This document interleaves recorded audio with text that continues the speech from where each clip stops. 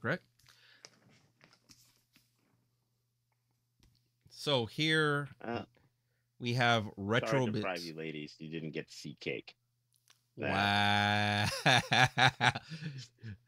The RetroBit Sega Saturn wireless controller, complete with Sega's seal of approval. So they actually went and got this approved. Nice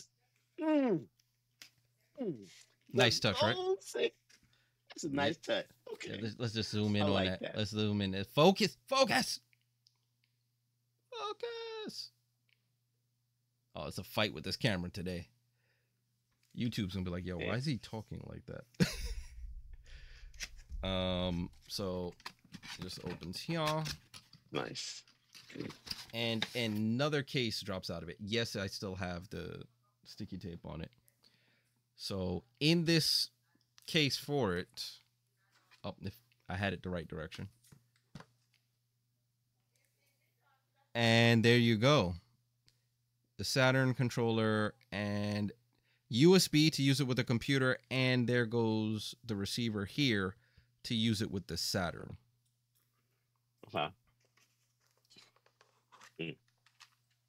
So there it is. One oddity I find with this controller, I mean, yes, it's a retro thing, yeah? Micro USB charge port? Yeah. Ooh. Yeah. And let's compare. Let's show progress, right? I'm going to take the dongles out of this.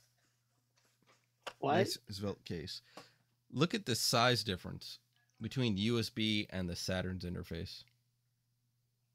Oh, yeah. Oh, by the way, if I want to firmware update the dongle for the Saturn, that is also micro USB. I don't understand that. Wait. Oh, yeah. Okay. Micro USB. It's what they had in stock, I guess, when they designed this thing.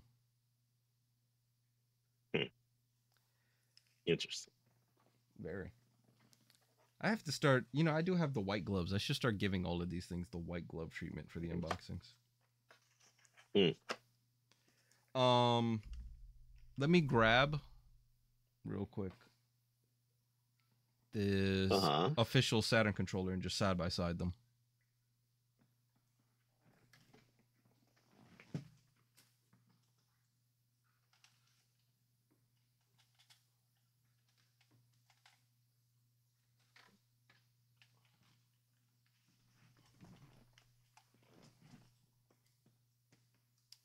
Okay, so RetroBit did have on Amazon a Genesis one. Remember, I said I just got an extension cable, but it was like a remix. It was like a smash up of Saturn and Genesis, and I didn't like that.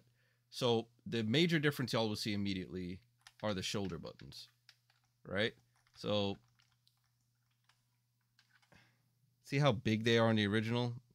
These are closer to current consoles. Still a lot of travel, right? Like the two of them do have a lot of travel, but of course this one's more clicky because it's new. It's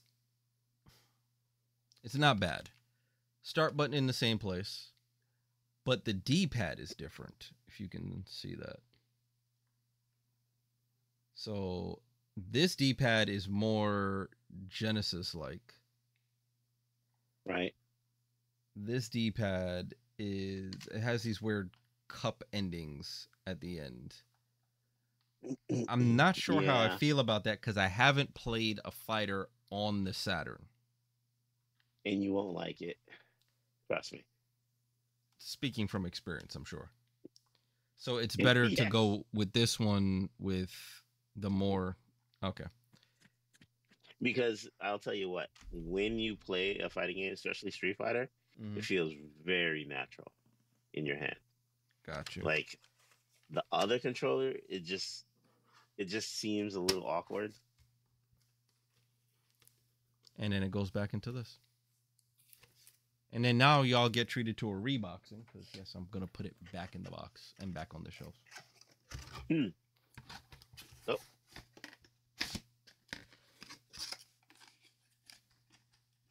go ahead, put it back on the shelf. You know, tell the folks at home, junk in the trunk. Really, really.